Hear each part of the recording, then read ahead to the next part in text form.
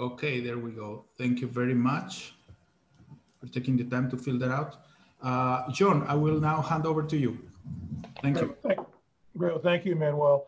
My name is Jay Holmgren. I am the president of Zebra Capital, and I have the honor and privilege of introducing my friend and colleague, Roger Ibbotson, who will be doing the talk on popularity. I'd first like to thank Manuel and for all the organizers of the Global Pensions program. We're very happy to be here, and we appreciate the effort. My light just went off in my office here. One of the things, Roger's bio is in the program, and just recommend that you take a look at his bio and see where he's coming from. But I do want to highlight three pieces of Roger's research that I think are especially applicable for the audience and for setting up for Roger's talk. The first is the seminal Stocks, Bonds, Bills, and Inflation, which really looks at the relationship of risk and return over the long term, especially and particularly between asset classes. So stocks are riskier than bonds and have had a better return than bonds over the long term. So when planning a pension and looking at that, that's all part of putting that all together. The other research piece is a monograph, which is called Lifetime Financial Advice, which really looks at that whole concept of life cycle investing.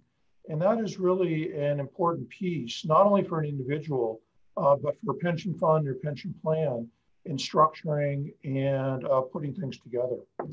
The last piece of research before Roger kicks off is looking at a award-winning paper from a few years ago, which was called Liquidity as an Investment Style, which really lays the groundwork for this whole concept of popularity. And what Roger's really going to be talking about with the popularity asset pricing model, which really is an enhancement to CAPM. Those papers are all available, I believe, from the CFA Society, Roger. I think they can get everything there, so it's available via the CFA. And so if you have any of those, would like to receive those, go to the CFA and you can pick those up there. Yes, so with right. that, let me turn it over to Roger. And Roger, take it away. Thank you, gracias. Actually, buenos dias en Latin America y buenas tardes en Europa y quizás en otra parte del mundo, buenas noches. Por supuesto, hablo en inglés hoy. Okay, so I'm going to, obviously, yes, I have to speak in English. And I'm going to have to share the screen here first, I think. Let's see. I'm going to close this. So I think I have the screen. Do I have the screen here? I'm going to try sharing the screen.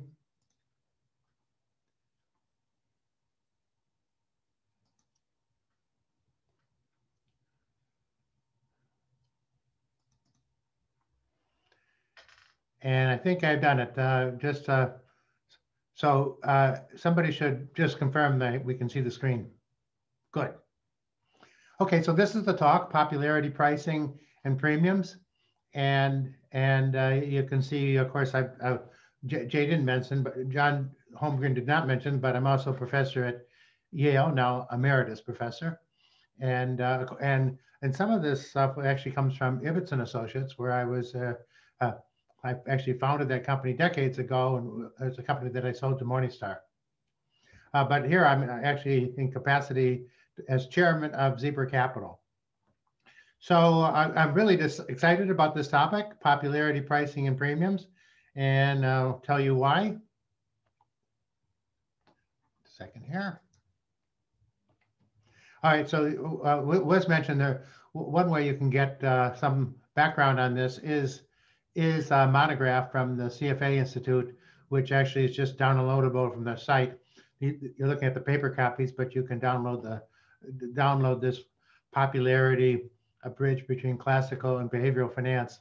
And my co-authors there are listed. They're actually from Morningstar, Tom Itzorek, Paul Kaplan, and James Shong. So a lot of what I talk about today would be based on this and some other papers that I've written. So let's start with the capital asset pricing model. It's actually a wonderful model. It's we can see that the expected return is really the sum of the risk-free rate plus a beta times market risk premium. I mean, this is really very nice. It's only 3 inputs here, and the risk-free rate you can look up. The asset beta, I mean, we could have various ways of calculating betas, but it's not that controversial, big in controversy. If they want, only really part that we would have a lot of controversy about is what is the equity market risk premium here. We can measure it from lots of different ways or approach it different ways. But ultimately, this is a very simple model. It actually tells you what the expected return of an asset is. It has only these 3 inputs. It was actually developed way back by Bill Sharp and John Lintner back in the 1960s.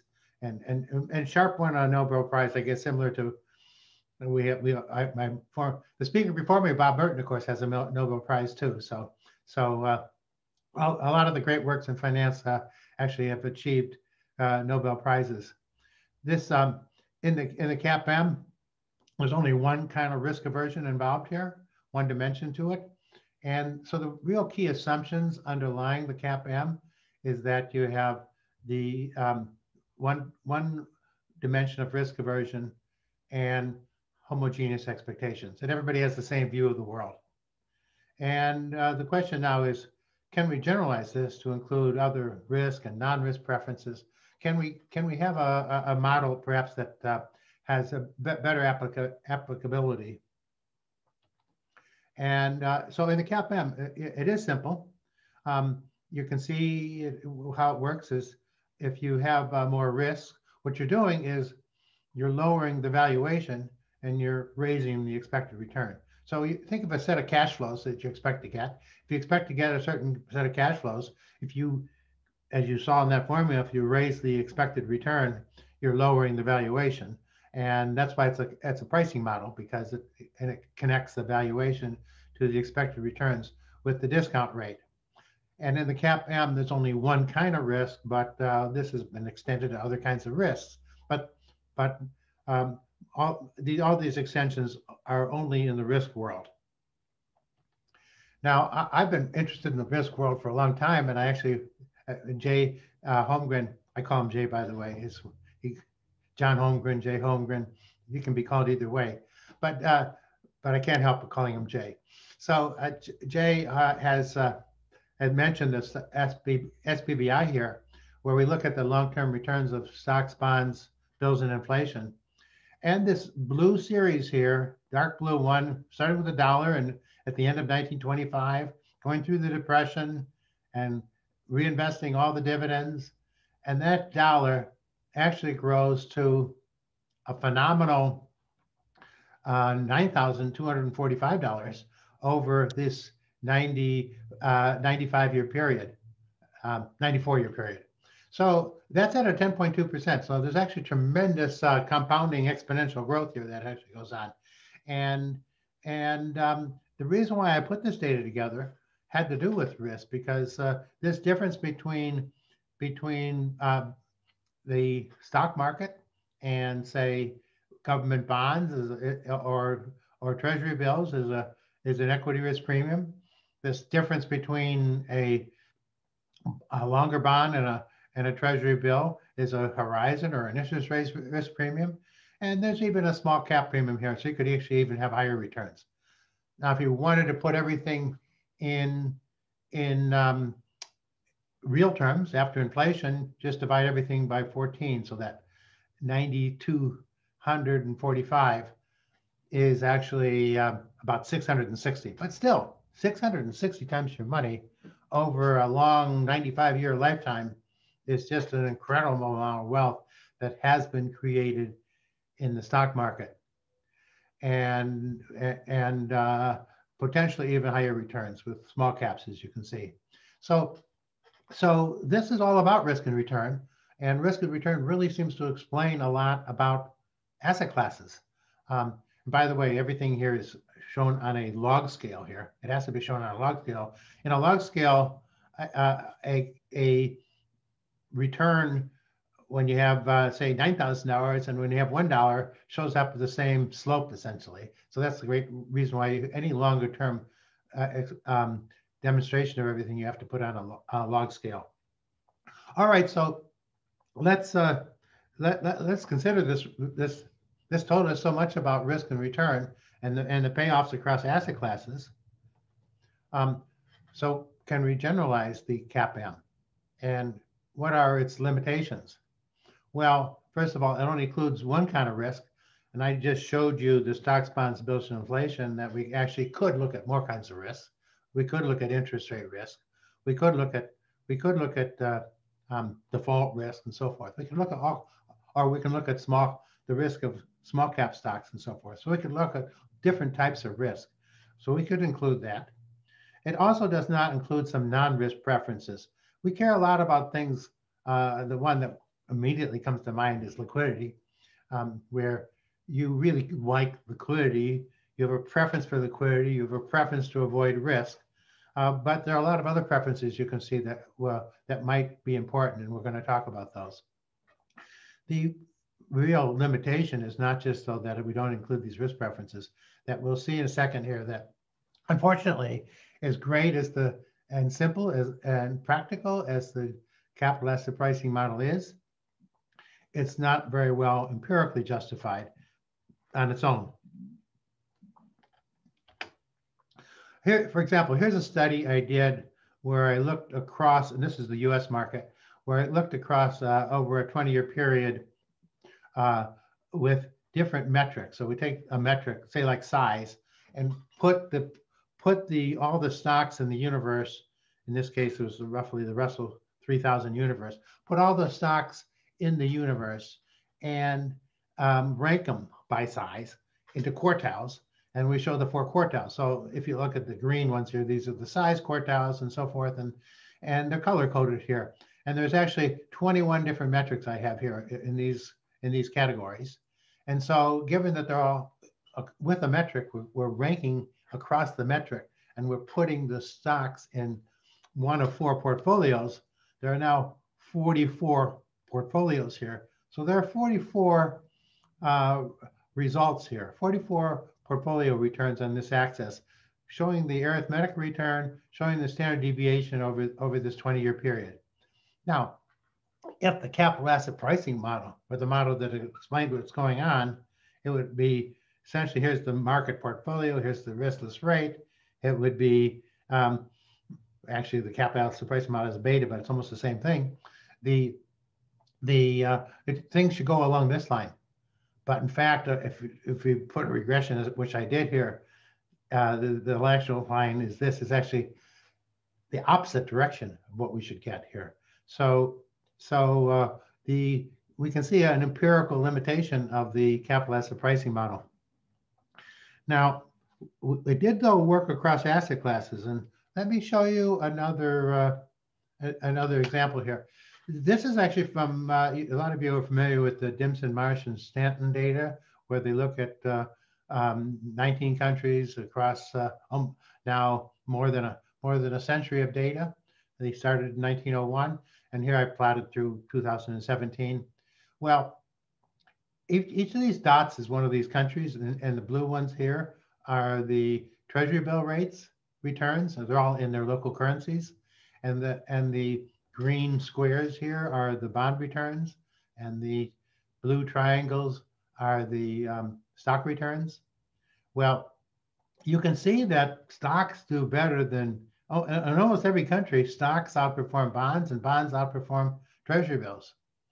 However, when you look across these countries, we see something pretty different here, because it turns out that the low risk countries actually have higher returns. They have higher stock returns, they have higher bond returns, and they have higher treasury bill returns in their local currencies. So this is, in one sense, it supports the capital asset pricing model. It supports the capital asset pricing model across the asset classes, in the sense that stocks do better than bonds, and bonds do better than bills. But it actually is not supportive across these countries, in the sense that low risk countries do better than high risk countries whether we're talking about stocks, bonds, or bills. So, so we can see that a risk and return aligned across countries as the CAPM proposes. It's pretty simply clear that the answer is no to that one. Now we can look, and I'll look at here. These are the three largest capital markets, where I just took the last 20 years of data here for the U.S. market. I already showed you this graph in a bigger form, but here's Japan with 20 years of data, looking across all those metrics. So in each case, there's 84 portfolios here by various, split up by rankings like size or value or beta or things like that. And also here's the UK. Well, we can see that the dark blue lines here, that would be the CAPM lines. The CAPM lines, unfortunately, do not explain very well what's going on empirically here. We're not going to discard the CAPM. We just view it as an oversimplification here. What's missing? We need some broad universal concept that's going to explain everything. Something I hope that is simple enough that everybody can understand. I mean, we just had a talk by Professor Merton who made retirement simple, even though it was complicated. And he tried to talk to regular people by talking about income and things like that. Well, here we're trying to come up with a model that all of us can understand. And we in our papers, we come up with the mathematics of it, but I think the concepts are really, really simple here. So you want some universal model, you want it to affect pricing, and it should include other preferences that we really care about. And I'll show you what those are. So what is the PAPM, the popularity asset pricing model? Well, it's based on a couple of papers that the first one was actually in 2014 that I co-authored, and then another later paper, and then that monograph that I showed, and I'm working on another couple of papers now on the topic, where we put in the multiple risk preferences and some non-risk preferences, other things besides risk, like liquidity, for example. Liquidity sometimes has been thought of as a risk, but I don't primarily think of it as a risk. But also even behavioral things like brands or ESG and so forth, things that we care about that might not fall into the category of risk. And a model like the PAPM, we actually can put in heterogeneous expectations, which allows for mispricing. In other words, if we have different opinions about what's going to happen, no longer the same opinion about everything, then we can have some people can be wrong and some people can be right, and you can have different skills in the market and so forth. So our model is general, that include that as well. So even though it's a very general model, the concept is really simple. Popularity is how much we like something, just what it sounds like. I guess in Spanish should be popularidad, but it's basically how much you like something, and how much you like it, how much you tend to like, and you prefer something. Sometimes it's just how much you recognize something, but ultimately it's how much you demand of something.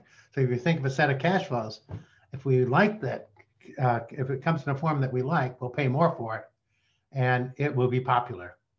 And if something is popular, then if an asset is popular, it's going to have a higher valuation and a lower expected return.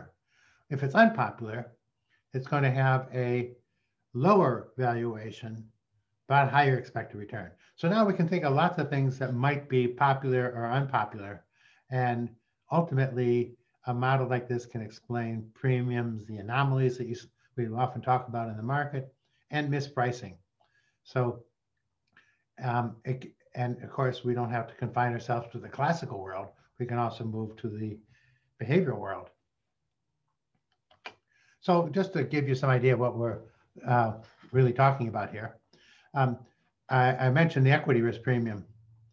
And in the capital asset pricing model, basically stocks are riskier than safe assets. Risk is unpopular.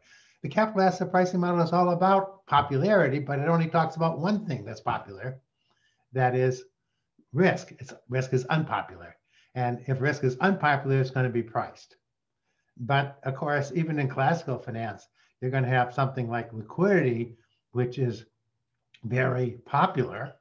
If it's popular, it's going to have a higher price, but that means it's going to have a lower expected return for a given set of cash flows. Other kinds of risk, like severe downside risk, we may especially dislike severe downside risk. And the evidence is that at least historical severe downside risk stocks, actually, those stocks do better if they've had something bad happen to them in the past. And size, well, size actually falls into a couple classical categories because actually small caps are riskier, but they're also, even a stronger effect, they're less liquid. They have less capacity. So these are all reasons why we don't, even in classical finance, we don't like any of these things. Anything, if we like or don't like it, we don't like less liquidity. We like more liquidity. We don't like small caps because they're hard to buy and they're riskier and less liquid and so forth. But in behavioral finance, we can start disliking other things like value. If we find value stocks less glamorous and things like that, we may actually, so I think value is much more behavioral. It's been posited perhaps more in a classical framework, but I think of it as primarily something that if people systematically don't like it, it might have a premium.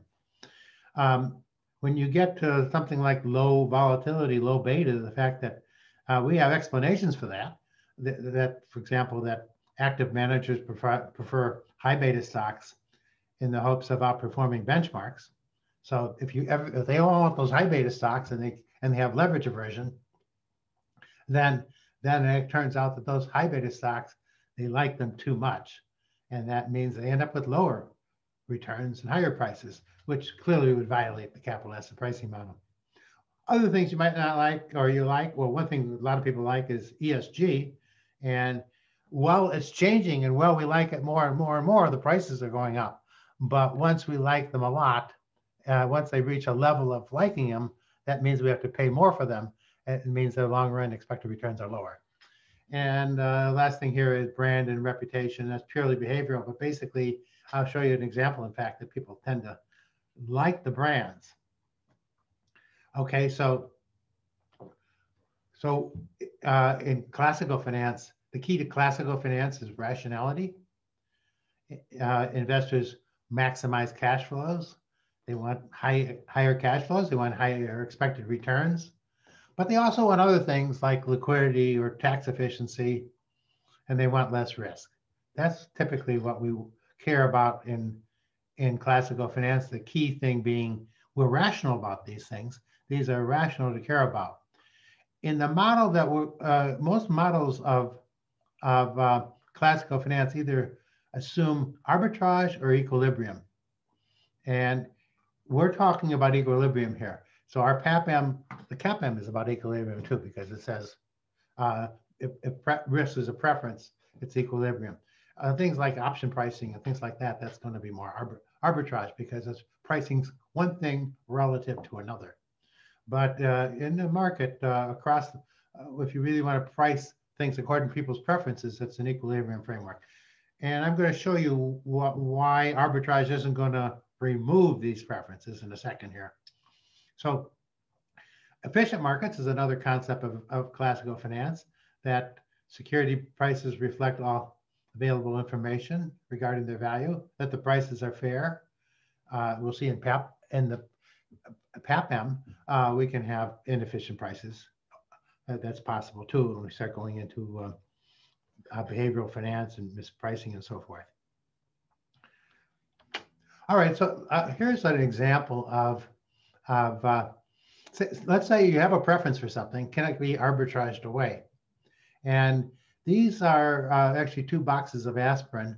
They're identical, actually, what's inside, but they both have the same dose, 325 milligrams. They both have 100 tablets.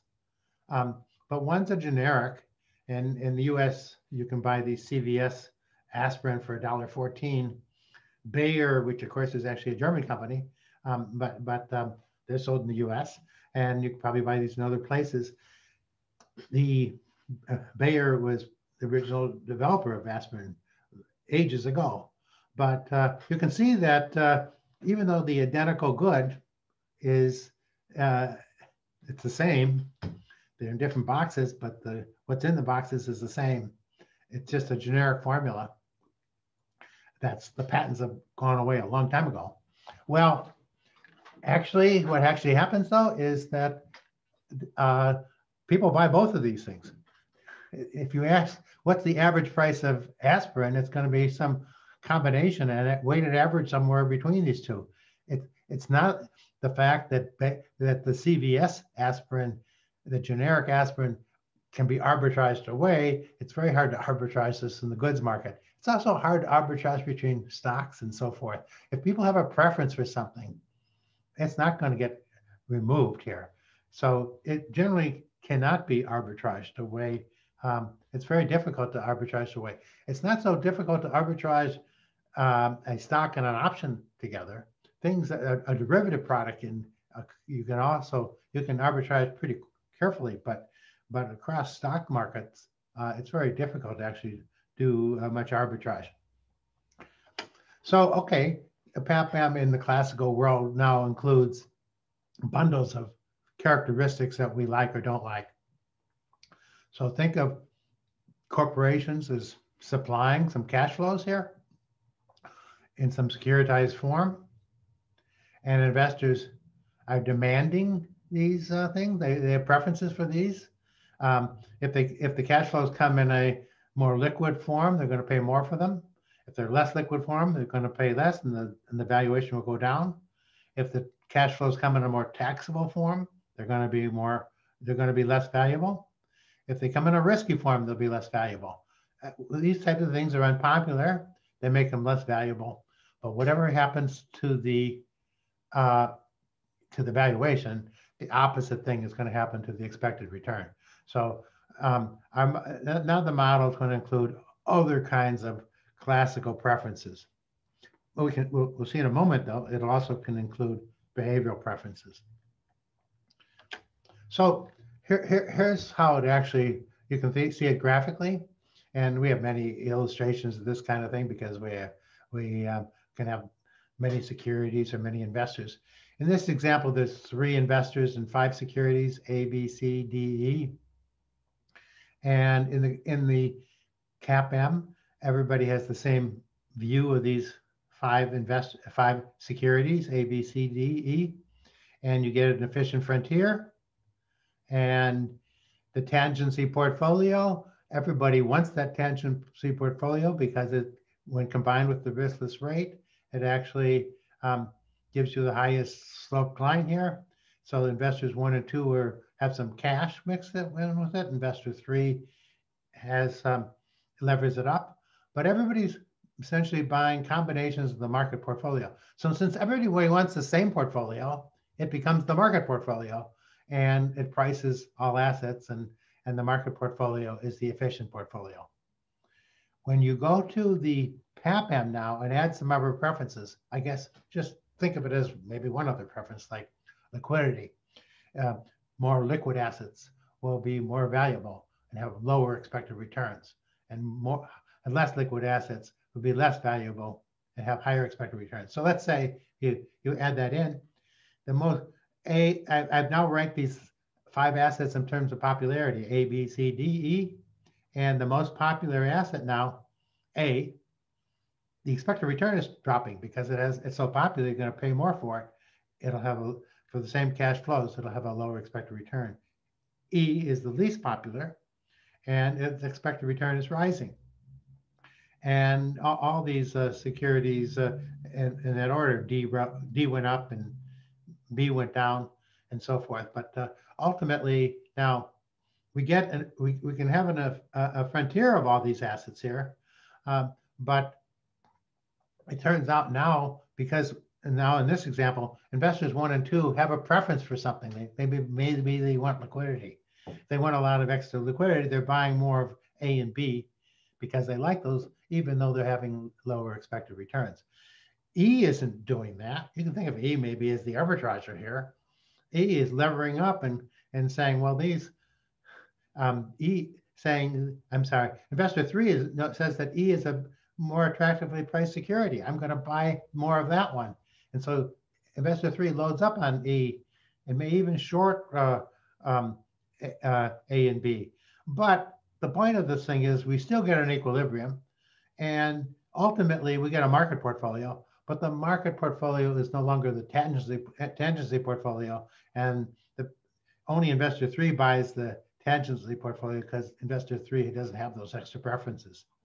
Okay, so now we have a model that can include as many preferences as you like. And think of this model now just to give you the summation of how it works. In terms of expectations, the CAPM is just homogeneous. The PAPM can be heterogeneous or homogeneous. It could be either way. In both cases, you can borrow or lend at the riskless rate. In the CAPM, you're just averse to risk. In the PAPM, you're averse to risk, but you could be averse to other things that aren't risk related. Or you might like something. If you like or dislike something about a security, it's going to go in here, apart from the cash flows we're talking about. And then things like taxes and transaction costs, those get ignored in the CAPM, but now these are actually part of the characteristics that you might like or dislike. And then you have the market portfolio. Well, in the CAPM, you just maximize the Sharpe ratio, but in the PAPM, it's not efficient. What are you holding then? You're holding, in the CAPM, everybody holds the market portfolio, but here you have to make your own optimization because you have to take into account your own preferences. These are more custom-made portfolios. And then the expected returns, they're related to the beta in the CAPM, but here it could be a linear function of lots of things, different loadings, different characteristics of different securities. So in behavioral finance, in contrast to classical finance, we can question now the basic assumption of rationality. We don't have to be rational with behavioral finance. We allow for irrational behavior. And once you allow for irrational behavior, you can have biases come in, and these biases can impact asset pricing. And you have lots of distortions you get, like loss aversion, overconfidence, framing, anchoring, whatever. All these kind of distortions. So, and I already showed you that if some of the people have these distortions, they don't necessarily get arbitraged away because they're aggregated across all the demand curves. So if some of us have some preference for something and others don't, like take the simplest one, liquidity, even before you get to behavioral finance. In liquidity, if some of us want liquidity and some of us don't care, some of us have long horizons and don't care about liquidity, just because some of us want the liquidity, it's going to get actually in the price. And the same thing if some of us want a brand or something like that, it's going to be in the price in behavioral finance. And we can actually have some mispricing. If some of us have distortions in our views, it's going to be in the price. Just to give you a concrete example, overconfidence, for example. I often ask my class, how many of you in the classroom think you are a better than average driver of a car, of an automobile? Well, almost everybody in my class says they think they're better than average. And any group I've ever talked to, I mean, everybody always says they're better than average. But of course, we know across all people, the average has to be the average, and we can't roughly only half of us can be better than average. We can't all be better than average. Well, that's one of the distortions that people have. Most people think they're better than average. If I'm not going to ask for a vote here in this, we could have a voting here in the big conference here, but I could ask you, how many of you think you're a better than average investor? You know, probably most of you, I think you're a better than average investor, but not all of us really are better than average. And that's one of the things that actually can cause distortions in the market.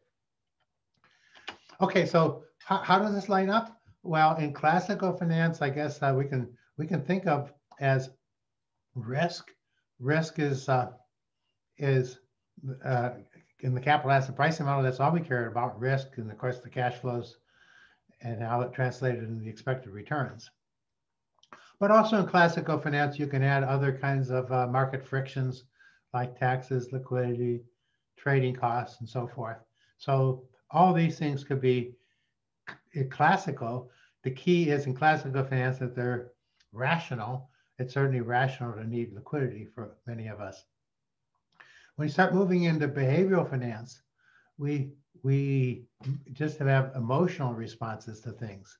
And apart from whatever cash flows a stock might produce, we might just say, well, I recognize that company. I never heard of that company.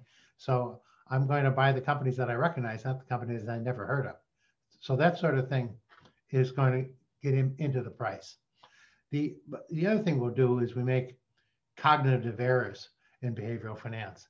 And everybody's heard of Palm Pilot, those kind of errors. But more recently, for example, we're on a Zoom call right now, actually.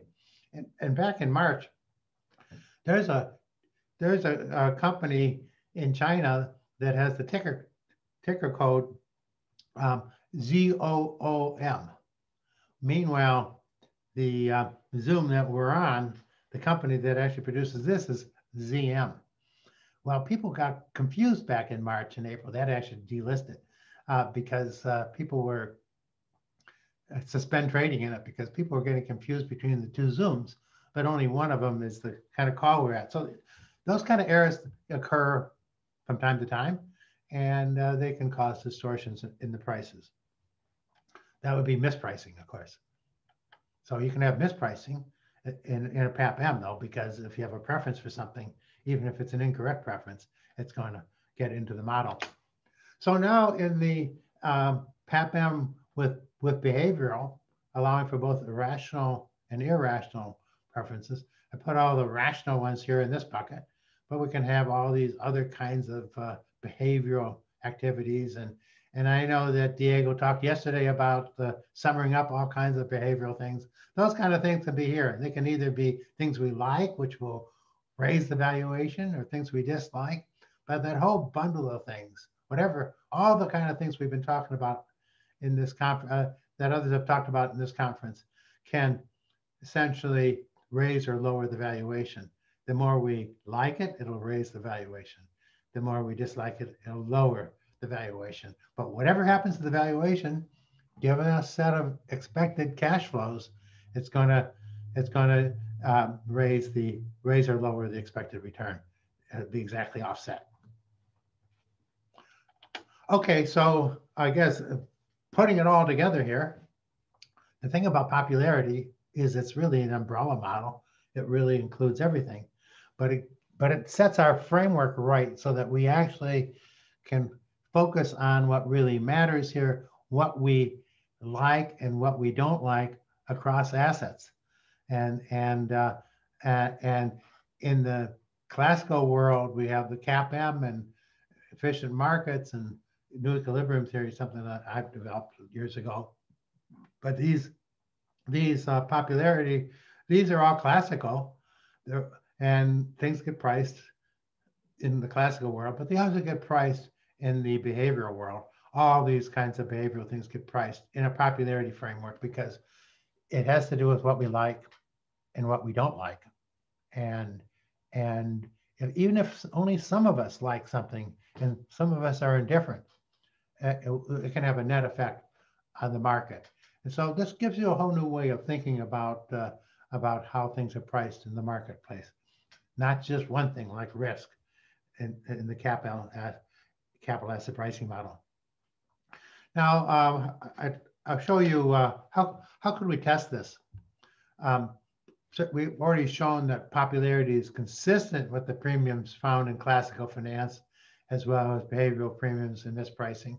It's something that could potentially explain everything.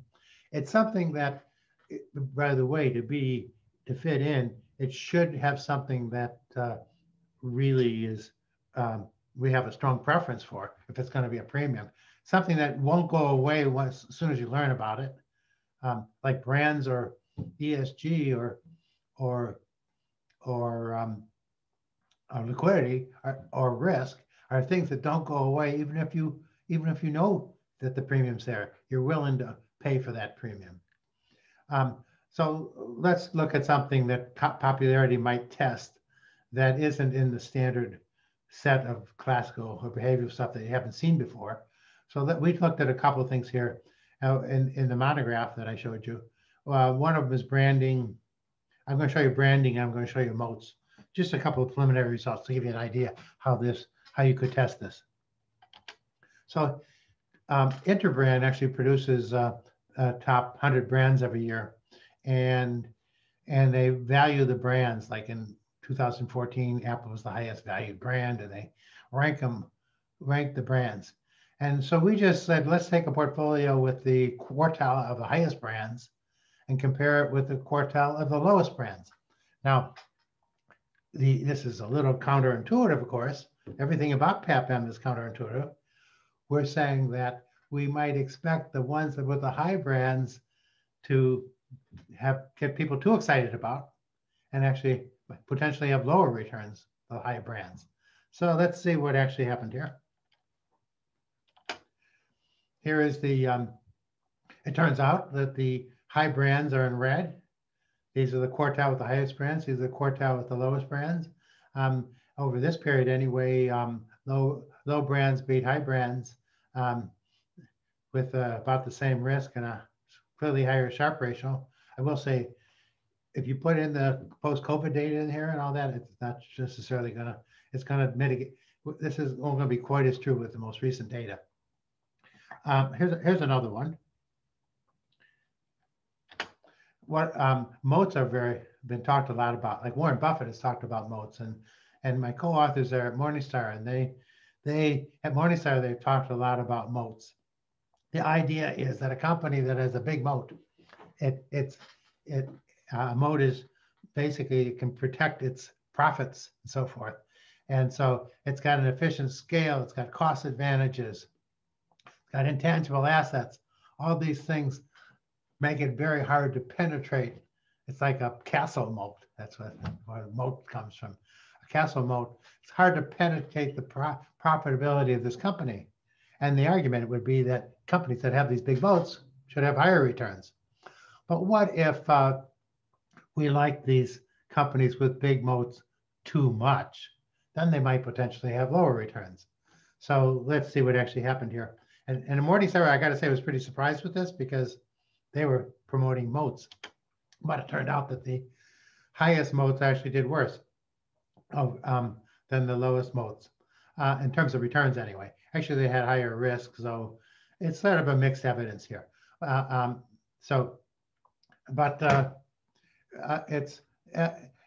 are the kind of things you can look for here. And other ways, I'll give you one other way we would generally test this. So one of the problems in general in trying to test asset pricing models is we usually test them with the realized returns. We look at a lot of historical data and we look at the realized returns. And the problem with a realized return though of a stock, it has three parts. It has the expected return. It actually has any changes in preferences like ESG. If you're liking something more and more and more all the time, it's going to raise the price over your period that you're measuring. And it's also going to have any expected changes in growth. So that certain companies, if we have dramatic supply effects going on here, this one actually dominates a lot because our expectations are often incorrect. We can't really know which ones are going to grow faster or slower and so forth. So the problem is pulling out these expected returns. It's really noisy. And that's what's being argued, for example, about value. Why doesn't value work now? And they say, well, it hasn't worked for the last 10 years. Well, the argument that it does work still is it's so noisy. Yes, it works on average, but you can't see the average when you have so many other things going on with those value companies. Another way to approach this, and actually we're working on this right now, some empirical work with my co-authors, is if you really want to measure I got to back up here. if you really want to measure what's going on with popularity, why don't you do an event study where you say, well, what if something changed? Like you have a split. If companies jump upon the announcement of a split, or the company joins the S&P 500 index or something like that, that makes them more popular. That makes them more liquid. These kinds of things happen though instantaneously. We don't have to measure them over a long period of time. So if popularity is something that really explains pricing, we can actually see it in these event studies, not just in the realized returns. So it's a whole nother way of approaching it, but it shows the potential here. Okay, I'm going to conclude here now that what have we done here? PAPM is the generalization of the CAPM. We're not throwing out the CAPM. We're basically now allowing for multiple preferences for risk and non-risk. We're allowing for the world to be classical or behavioral. We're allowing it to have premiums, things that are there for a long time, even if you sort of know they're there. But we're also allowing it to have some mispricing. If they're short-term, if things we only like right now, a fad or something, then it can cause mispricing. That security expected returns, they're really, and prices are just the weighted average of everybody's expectation. So we're all in it together. There's no infra-marginal investor. We're all on the margin. We're collectively setting the price. It's weighted by our wealth, our risk aversion, our preferences, and maybe the strength of our opinions as well. And those sort of things get built into the price. So popularity in the end, it's a method here that provides a bridge. That's why I have a bridge here between classical and behavioral finance, and with the potential for even having inefficient capital markets in this framework. So I'll end here. I think I'm pretty much on schedule, and I'll turn it over here for questions. Hey, Roger, well, thanks. I can synthesize some of the questions that relate to popularity and preferences. Looking at kind of the whole newer research on smart beta, factors, premiums, Fama French 3-factor kind of models to enhance CAPM. How does that all relate into the PAPM model? Yeah, well, people often ask me that question, so I've actually included a slide here in the appendix, just to give you an idea that the CAPM, of course, is you can bring back all the kinds of things you've been thinking about anyway. You can incorporate a smart beta framework into this. Basically, these are just some factor models here, where you can have the CAPM, you can have the Fama French 3-factor here. And that is something that I developed a long time ago, where we brought in liquidity and different risk anomalies. Or you can bring in ESG, brands, even momentum in some form. So you can, essentially what smart beta lacks without the PAPM here, what it lacks is a model to go with it. It's basically an idea about shouldn't other things be in there other than risk, and the answer is yes. But PAPM gives you a theoretical framework for what it is, and it only says if there's going to be a premium, if it's going to stay there, it's got to be the kind of thing that people would like or not like, even after they understood that it's there. For example, a lot of things disappear once you discover them, a lot of market inefficiencies, but risk doesn't disappear once you discover it. Liquidity doesn't disappear once you discover it. Some people are going to really like liquidity even after they know they have to pay more for it. And branding is the same sort of way, or just companies that are more recognizable. They're going to actually have higher prices and lower returns. And that's not going to go away once we discover it. So it gives us a framework for thinking about what kind of things really should go into the smart beta.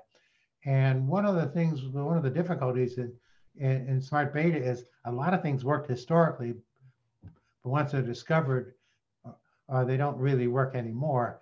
You have to be carefully select what kind of things here. But popularity really gives you the framework of how to select it too. Right. So that gets into the like related to that though. These are all long-term concepts, and they're contrarian concepts.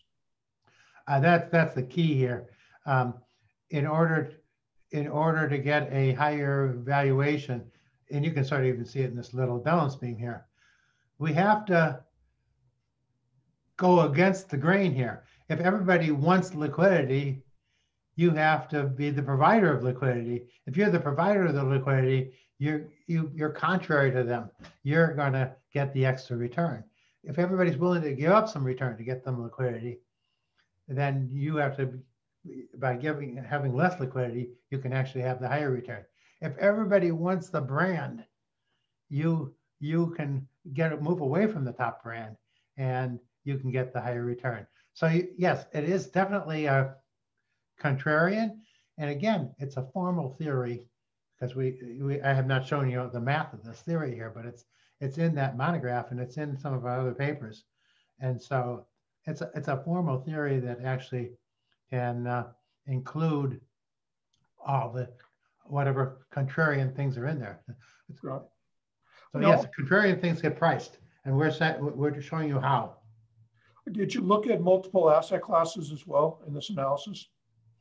Multiple asset prices, well, that goes back to SPBI, of course, where the stocks, bonds, bills, and inflation. And of course, multiple asset classes, the dominant thing for them is risk. But you can consider other things like real estate, for example.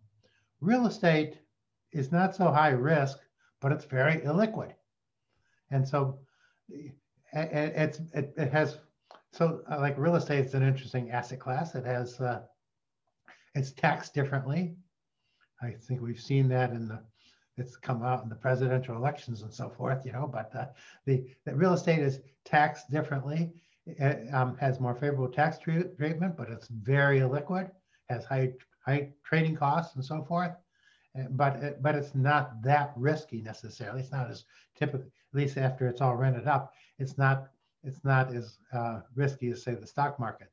So there are different characteristics for these different asset classes, and they each get priced differently according to those characteristics.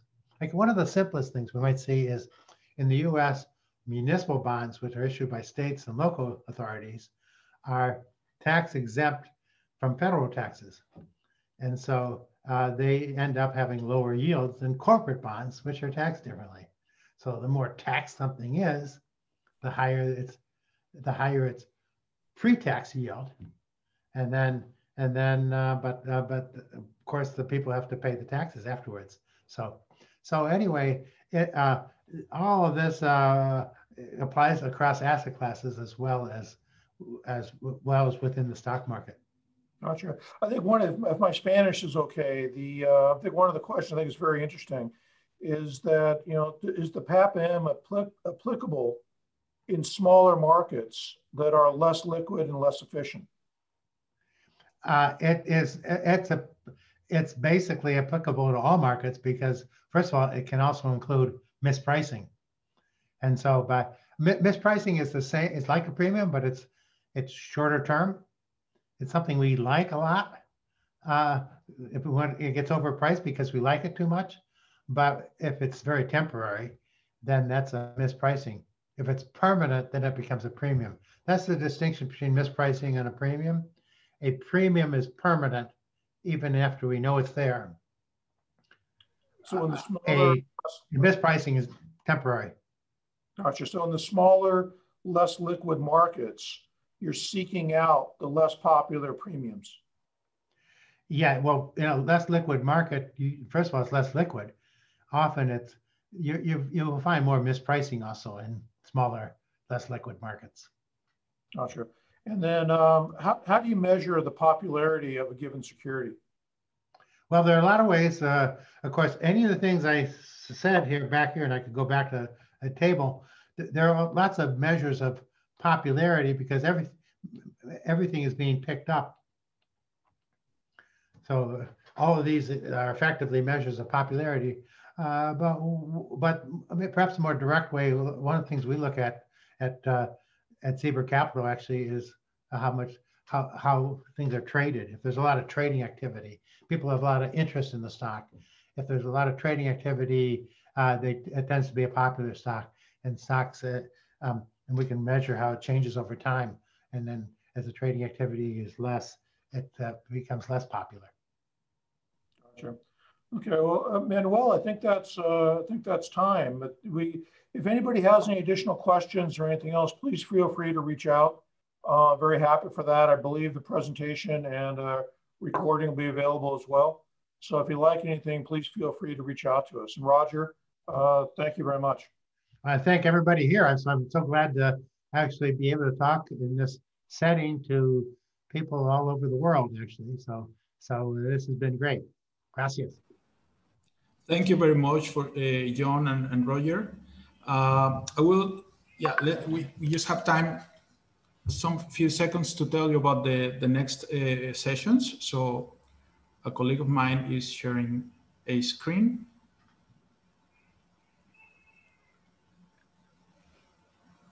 There we go. So this is just a reminder that in 1 hour time, we will have these 3 sessions for you to pick one, and that the Zoom link to connect to each of those is different from the one you connected this morning for the keynote sessions. So thanks again. Thank you very much. Thanks for a productive morning, and see you later.